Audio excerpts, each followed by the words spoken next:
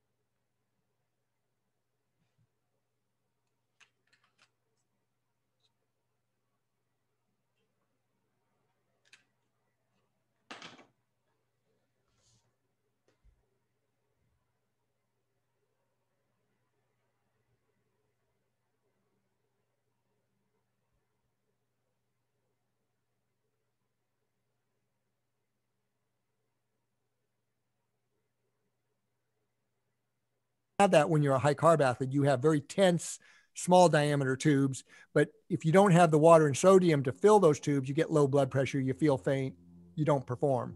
Right. So that's another one. I don't know. I'm all off the top of my head. Cue me if you need to, but we got Vespa in there. Vespa's a That's key the part. only one we didn't do. Yeah. Yeah, Vespa's a key part of it because that's who I work with, and I've had somebody do some data gathering to see how Vespa worked because she got really curious about this and she did a bunch of testing on various athletes, various diets, various sports, and she found that Vespa increased fat oxidation anywhere from a half a gram to 1 full gram a minute. So it definitely does. It helps the liver function better, and it does it working with your physiology rather than working against it.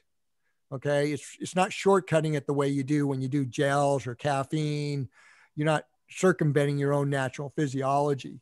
Um, Another big one is strategic carbs, and that's once you got that fat burning base in, you really got your aerobic um, function way up.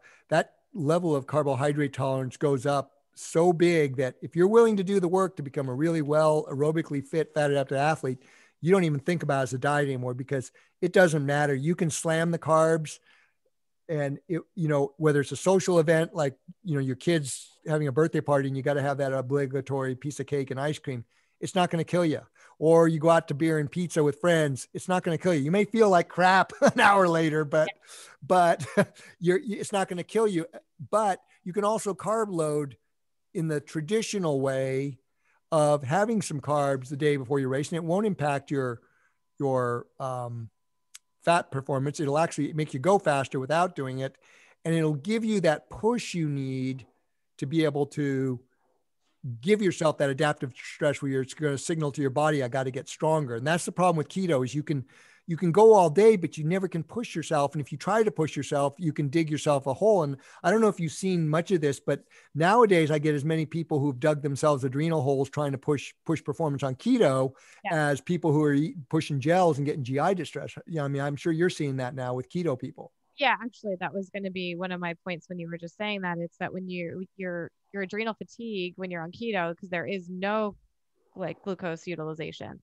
Right? And your So body's trying to find the glucose it doesn't have. And I exactly. want to use the term adrenal stress versus adrenal fatigue because one of the doctors I work with said full blown adrenal fatigue is like that person's going to die.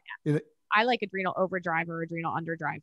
Yeah, I call it adrenal stress because Yeah. your adrenals are talking to you and saying this isn't working. So it's like I said, I'm a big believer in ketosis, and when you're fat adapted, really well fat adapted in terms of performance and health, that occasional bludgeoning of carbs won't hurt you. And once again, I thought this through in terms of that evolutionary context, and in the environment that shaped us, in that evolutionary context, it makes perfect sense because when fruit was ripe, or berries were ripe, or tubers were ripe, or we found honey, those were rare occurrences when that food source was available for a short period. So we could bludgeon ourselves. And, it's typical carb coma thing. You eat a bunch of carbs, you pass out, you wake up a couple hours later and you're fat, you're full, you're bloated, you don't feel so good, but guess what? You're hungry again. You're alive. You're alive and you're hungry again. So it makes total sense, the method of the insulin response, the fat conversion, the fat storage in that context. And like I say, it makes, back then we were doing it 3 to 5 times a year, not 3 to 5 times a day for decades, like Right. we're doing it now. Like high carb athletes are doing it now. They're told to eat, instead of having the 3 big sugar spikes a day, you're having 6 or 7 smaller ones, but you're still having all this sugar put through your system. So it makes sense in the evolutionary sense, but not the modern sense. And so once you're fat adapted, we're going back to that state where you can. And then the beauty of this is anybody who's been doing this for 6 months to a year, depending on where they're starting and how fast they catch on, especially the people who've done it for 18 months to 2 years, they say, I don't even think about a diet anymore. I eat what I want. I don't think about it, because you just don't have those restrictions. The more sedentary you are, the more restrictive the diet becomes. And that's where that keto diet, like if you're sedentary, you got to be real strict about your calories and your macros. And it's like I say, if you're sedentary from an evolutionary standpoint, you're actually in a disease state. If it's not just sedentary for a few days of recovery, you really got to be active and really be signaling to your cells, you need to get stronger and fitter and build mitochondria. Otherwise, it's just going to downregulate your mitochondrial health over time.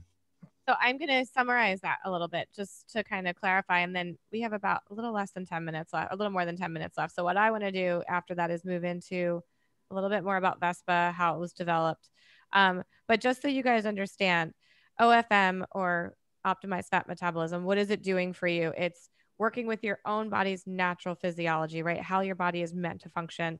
It improves physical performance, faster recovery, improve body composition. So when we're talking about leaning out, I don't like to say weight loss because it's not always weight loss, but it definitely can be a ratio. It's usually a default that's weight loss. But like I was saying to somebody today, because they were saying they hadn't lost a lot of weight. It's like, and you probably have seen this with you, the scale that shows you've lost a little bit of weight, but you feel like you lost a lot in terms of how your clothes fit and what people are saying. Right. You lose the bloat, you lose the fat. Yeah. It just starts to lean. Yeah. But you increase at the same time, you're increasing muscle and bone density. Exactly. Mental focus, stability. We're talking about, potentiating. Yeah. That's a big one, because the more fat adapted you are, and that means you don't downregulate your ability to use glucose on point when you need it, right?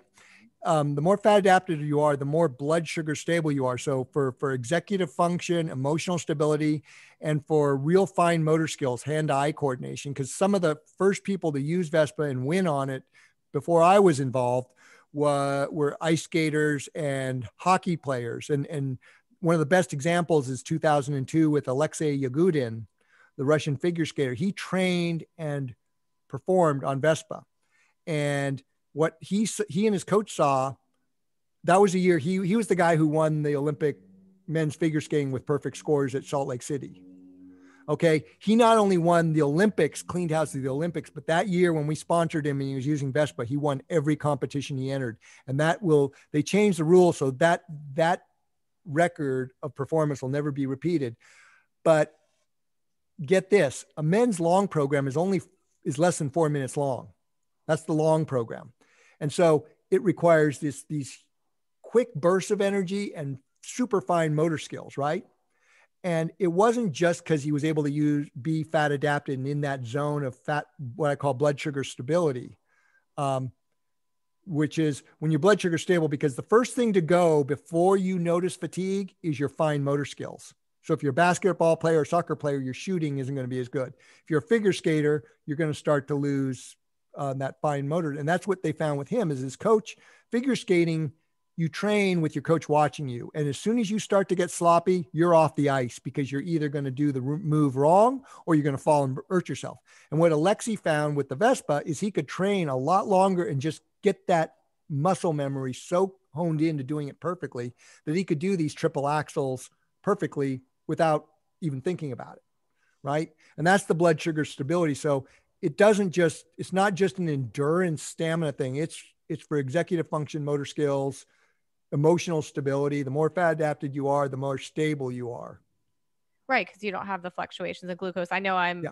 very reactive, which means hypoglycemia, meaning I take in some sugar and I bonk or get real tired right Yeah, away. it's a distress signal. When your blood sugar goes down, it's signaling a fight or flight response. Exactly. But on a fat adapted diet, doesn't happen. I Yeah, mean, it's like, and that's part of the problem with the fat adaptation is we don't get so urgent about it. It's like, yeah, so what? yeah, it gets me in trouble a little bit, but that's all right. Yeah, Um, yeah. Well, it's gotten me in a lot of trouble. it makes me a little bit more chill. Yeah, yeah, yeah. Because I started this in 2000, started talking to people about it since then, and oh man, until Faster came out, there was a lot of arrows in my back and Oh. a lot of ridicule, and I still get a little bit, but it is what it is. I'm used to it. Well, we have a couple of minutes. We have about 7 or 8 minutes. So I want to just discuss Vespa and what it is. What are the ingredients? Because and also at the end, really quickly, I'm just going to dispel a myth. Fat adapted diets or optimized fat metabolism does not create higher cholesterol. I want to put that out there as a because I know that's going to be something that is kind of Not necessarily, and it's really about let's oh, unpack this just a we little have because 4 minutes. I know we So have I only a few minutes. yeah, I was going to say This let's is the that. problem. This is the problem. We're focusing on the diet and the blood markers. We're not focusing on the metabolism. Right. And cholesterol is made up of lipids, which is fat. When you metabolize the fat, cholesterol isn't a problem, whether it's high cholesterol or low cholesterol. Low cholesterol is actually a marker of decreased longevity and more disease. Correct. So one of the things we see with endurance athletes is there's a tendency for their cholesterol to go up, but the other relevant markers go down. Like cholesterol is a contextual thing that the drug manufacturers have dumbed down to where they're scaring us into looking at one number. And cholesterol is part of every cell in our body. You know that. I know that. The audience needs to know that. Without cholesterol, you don't have cells. You don't have hormones. Mm-hmm. You don't have anything without cholesterol. But what happens is in the context of somebody with too many carbohydrates in the diet, which means you have to burn the glucose now, the cholesterol backs up in the blood and doesn't get metabolized. Right. And I'm going to stop it there. And I just want you to tell people we have like 2 minutes. Just what Vespa is and how they can add it into their life. Okay. Vespa is a natural product using the science of nature. And it was discovered by some Japanese entomologists who were watching the giant wasp, otherwise known as the murder hornets. And they saw it could fly like 70, 100 kilometers a day and carry a food ball a third of its weight back to feed to the larva. And they started to say, well, what makes it do this stuff? Because in terms of strength, stamina, endurance, everything, it has to kill the prey. It has to masticate it. It has to send it back. So they said, okay, they started following it and seeing how the larva would feed this liquid to the wasp, and this liquid contained this wasp extract, which is a naturally occurring oligopeptide that triggers it to burn fat in its metabolism for high level fat burning, for high level athletic, physical performance. And so they said, well, animal cells are remarkably, similar across species, like 97, 98% same machinery, and say, well, couldn't this do this in rats and mice and in humans? So they did some mice studies and showed they could swim to exhaustion on Vespa. They could swim way longer than control rats. And then they started out with people. And that's what it is. It works with your body's natural metabolism at the liver and muscles to trigger a high level of fat metabolism. Perfect. Via beta oxidation, like we talked before. And so we're using the science of nature, not the man-made lab.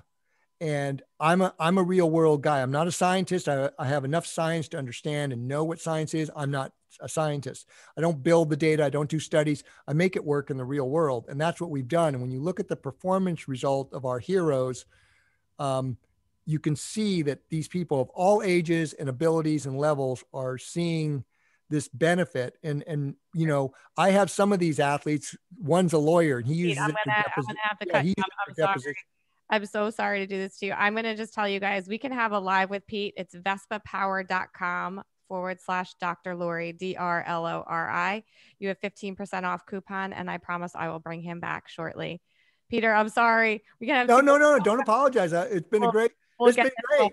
And on that, we'll see you next week on Anti-Aging Unraveled. Thank you.